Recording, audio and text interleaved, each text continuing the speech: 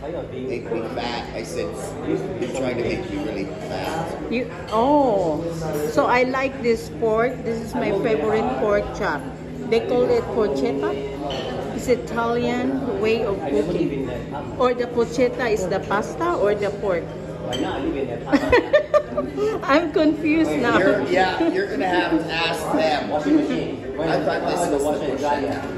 The porchetta is the pasta. This is a porchetta. I think it is the pasta. The pasta and lasagna. And the roast pork is seasoned with Italian seasoning. Oh, it's underneath. It says. Oh, underneath is Italian seasoning ingredients on the pork.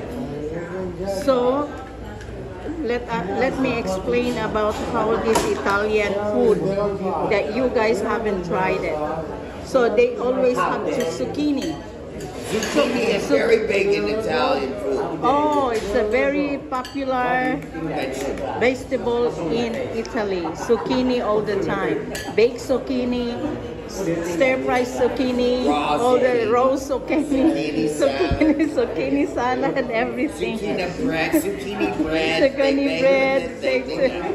zucchini everywhere. I think that's the only vegetable they have. Eggplant.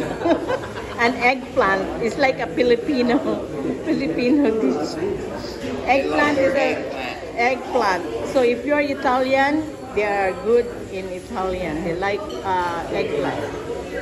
So guys, make it sure if you have Italian friend, make sure that in your house you have all the time zucchini and eggplant in your fridge. And tomatoes. And tomatoes. Onions. And garlic. Make it sure lots of garlic because garlic for them is one of the most useful. Oregano. Basil. All these things. Hi guys, this is my lunch for today. Right now it's Italian dish. It's a pasta Italian and roast pork seasoning with zucchini. It's enough for dinner. That's the so popular in Italy. Yeah. Yes. So yummy.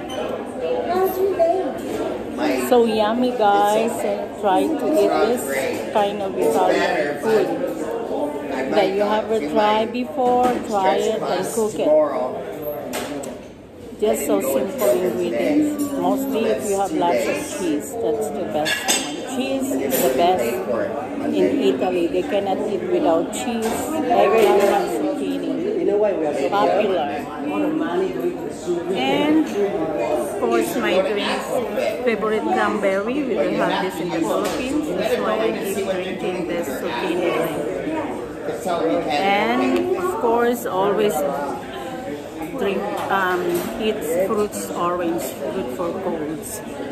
Okay guys, and the milk, don't forget, 3 things, it's good for your body. Bye for now.